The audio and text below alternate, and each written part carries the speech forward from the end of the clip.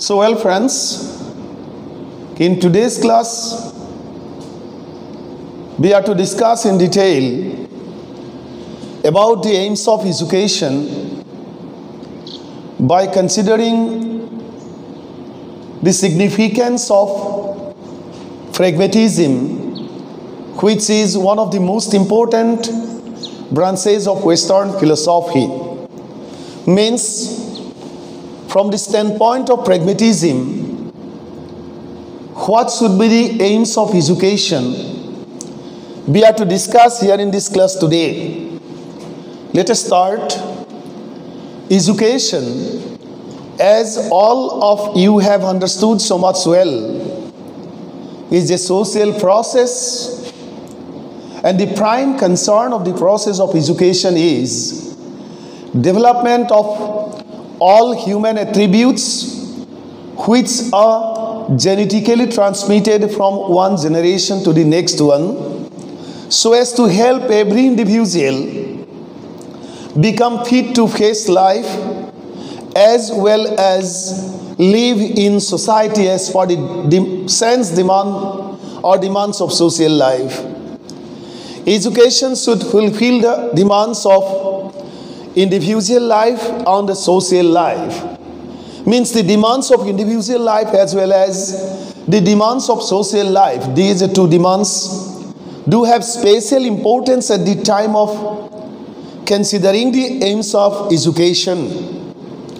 Education is to be based on experience of life because pragmatism emphasizes on experimentalism. It emphasizes on scientific knowledge. It emphasizes on instrumentalism. It does not believe in static, values.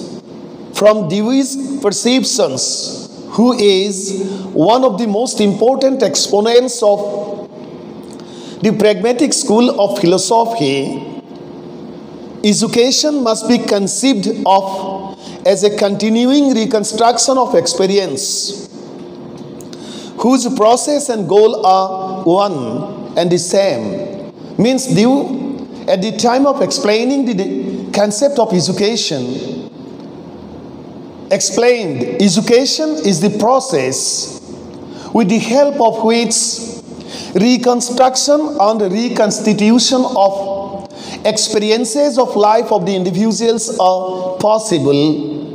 And why to reconstruct and reconstitute our experiences?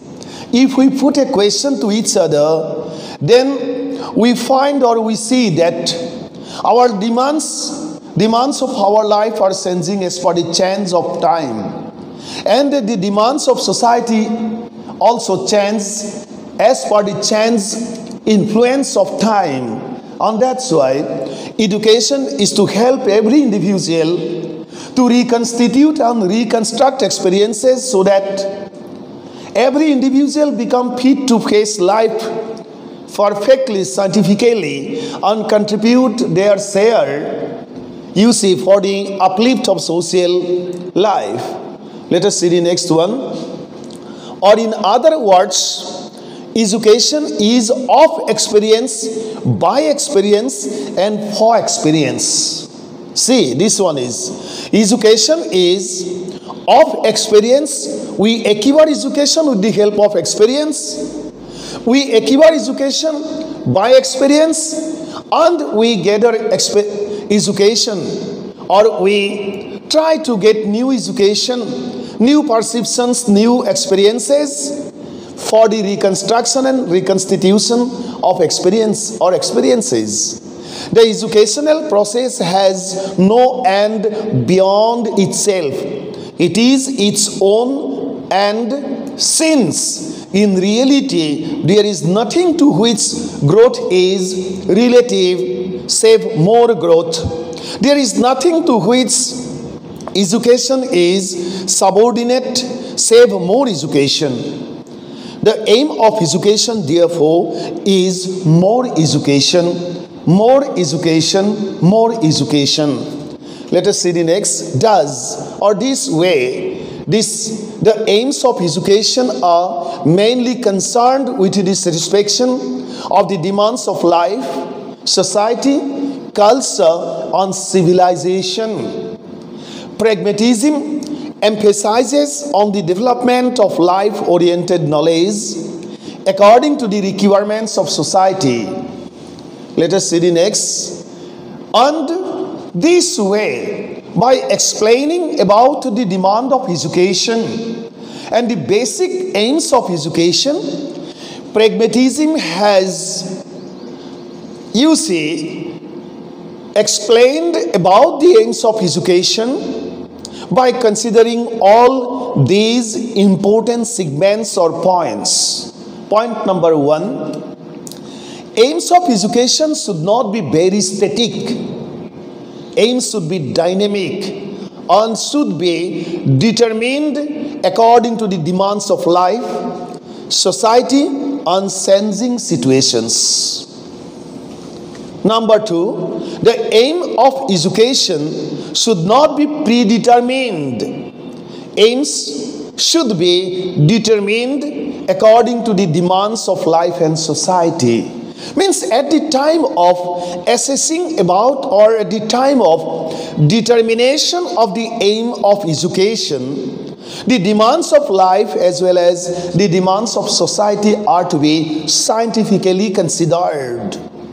Let us see the next. 3, life should be treated as a laboratory of experimentation for more practical experiences. Education should be for more education. Number 4, education should aim at the creation of new values of life. Number 5, education should aim at continuous reconstruction of experiences. Number 6, education should be the means of adjustment with the problems of life and society.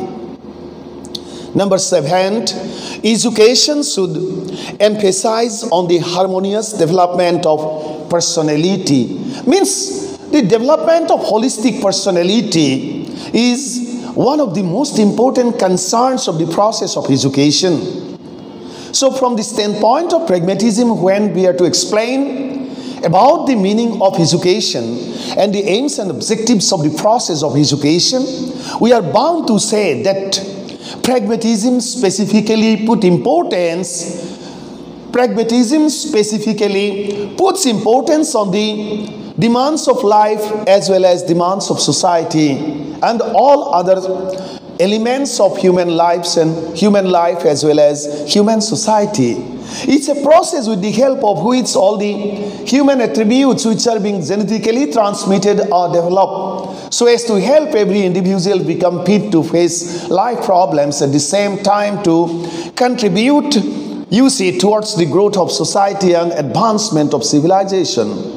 And education never can be a static process. With the changes of time and the demands of our life also change, as well as the demands of social life and society also change. And because of that, to cope with the changed situations of life and society, education is to develop all human attributes so much well or scientifically so that everybody can live life quite practically without facing much problem at the time of solving various problems of life as well as contributing towards the growth of society, friends.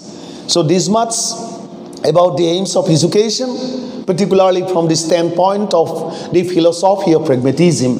You see all these, and by considering all the 7 points, you can write much more, if you see all the terms which have been used in each of the points in our discussion. Thank you so much.